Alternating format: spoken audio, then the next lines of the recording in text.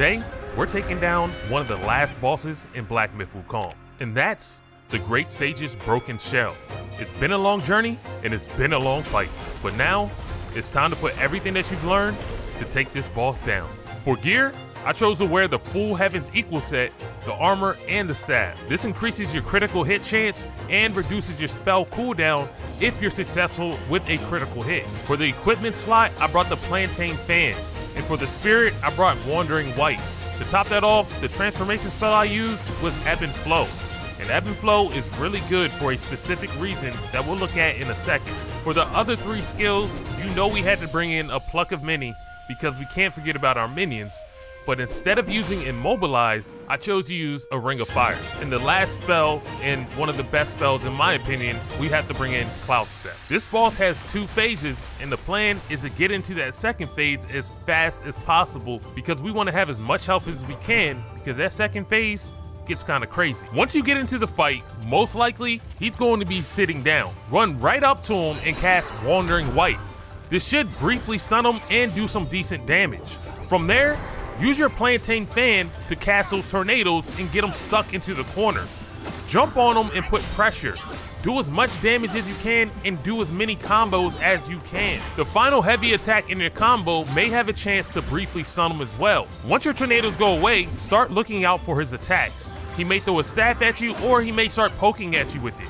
He has a number of attacks that you need to look out for. But the key for this first phase is to not take any damage. If you start to take damage, use Ebb and Flow.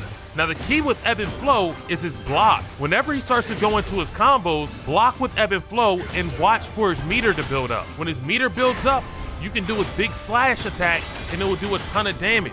You also have the option of leaving it charged up and doing light attacks. When his blade's fully charged up and you do light attacks, you have a chance to stun him. And because his light combo is so powerful, you can link these attacks together and get chain link stuns. When you transform back into your normal form, do your best not to use any gourds or spells. You want to save your mana for the second phase of the fight. If he still has health, use simple combos like 2 light attacks and a heavy attack so you can move into the second phase of the fight. For this second phase, he's a lot more aggressive. And because of that, we'll be using a method that we used to beat a previous boss, the Stone Vanguard. And just like that fight, it's going to take some patience. This boss has a large number of different attacks and combinations that he likes to use, and he switches it up pretty regularly. So the plan is to use the whole arena. You need to get as far away as possible from the boss. By doing this, you'll force him to use only a specific number of attacks, and they're very well telegraphed. You can see him coming a mile away.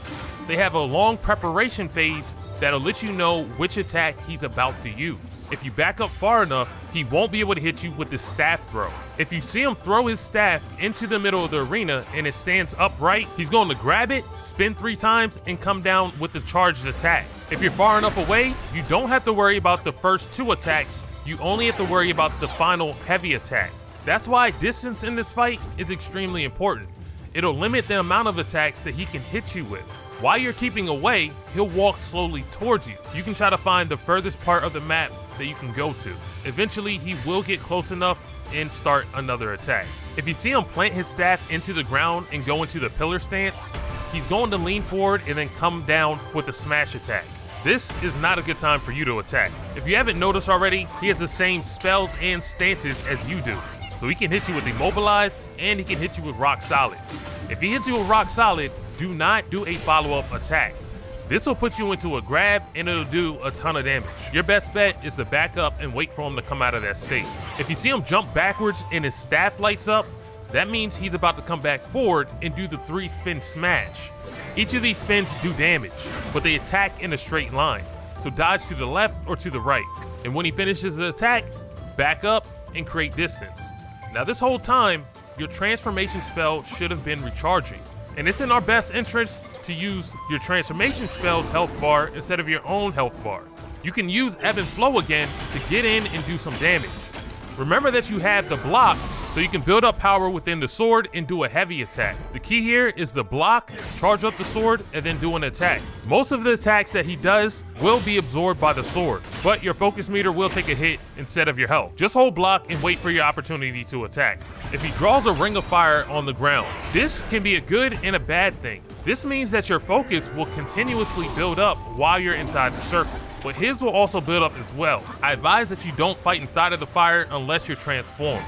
Back up and then wait for him to start up his attacks again. Unfortunately, like I mentioned before, this boss has all of your attacks. If you see him raise his hand up to his face and then blow out some magical dust, he's about to use a pluck of many. He'll call out about 2 or 3 clones that'll attack immediately. Most likely one will appear next to you and one in front of you.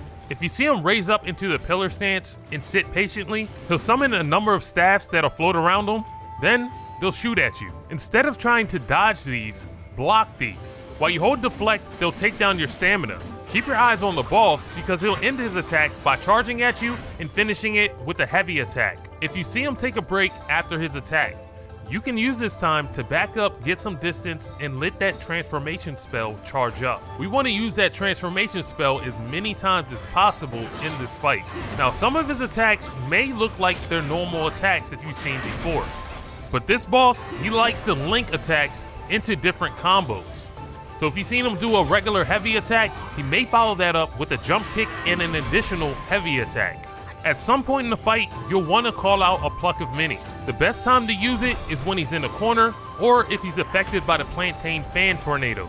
The worst time to use it is if he's in the air or in the pillar stance. Your minions won't be able to reach him and it'll be a waste of a spell. If you are lucky enough to get him in a corner, try to do heavy attacks to keep him stunned. You can also use this time to back up and use a ring of fire to heal. If you're close enough to the boss when you use a ring of fire, it'll briefly stagger him. So choose wisely when you decide to use the skill. Continue the rotation of backing up, letting him attack, using your transformation spells, using a pluck of many, and if you have any potions in your inventory, use those as well. This is one of the last fights. Don't hold any punches. Now there are a few things that you need to look out for. This boss doesn't like it when you cast too many spells or if you're trying to heal. He may hit you with Immobilize if you're sipping from that gourd way too much. I just hope you're not close enough to him because he may grab you and take a sip of his own.